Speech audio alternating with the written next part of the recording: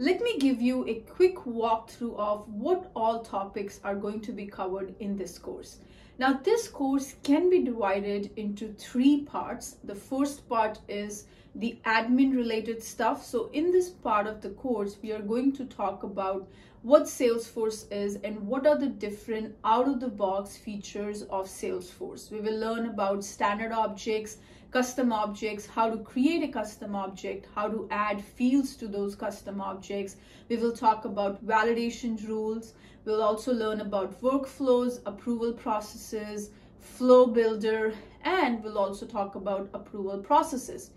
This part of the course does not require any programming. You are not going to write a single line of code in this section of the course. But as a Salesforce developer, you need to be familiar with the admin side of the things as well. And also from the Platform Developer 1 exam perspective, you also need to be familiar with the out-of-the-box features of Salesforce. The second part of the course is for people who are completely new to programming.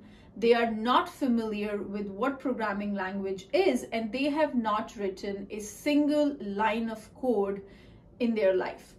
So this particular section of the course will cover the very basics of programming language. We will understand what a programming language can do, how to create a variable, what is a class, what is a method. And if you are someone who is scared to write program, and if you are scared of coding, I bet you this particular part will change that idea for you. It will make you fall in love with programming. So this part of the course is for people who are a beginner in programming. Now, once you are familiar with the admin side of the things and also know the basics of programming, we are going to talk about the more advanced section of Apex programming in the third part of the course. In this particular section, we are going to talk about what are triggers, how to write Apex trigger. We will talk about DML statements, database methods, SOSL, SOQL, and we are also going to be covering about batch Apex, synchronous Apex, asynchronous Apex, stateful and stateless batch, etc. Not only that, I have recently updated this course completely, and this course also includes Lightning Web Components and Aura Components. This is a 40-hour long course. If you want, you can finish it in 2 weeks. It's up to you if you want to take 40 days to finish this course.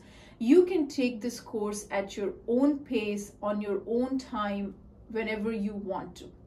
Once you are enrolled in the course, you are going to get lifetime access to the course. After every part of the course, we are going to be including quizzes and also a lot of sample questions that will help you to prepare for the Platform Developer 1 exam.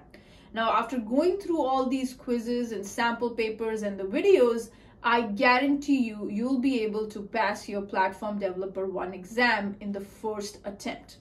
My goal is to make you a Salesforce developer. And that's why I've also added a lot of interview preparation at the end of the course as well. You're going to understand what kind of questions employers love to ask, how to answer those questions, and what can you expect in an interview. With all this material, I bet you are going to become a Salesforce developer.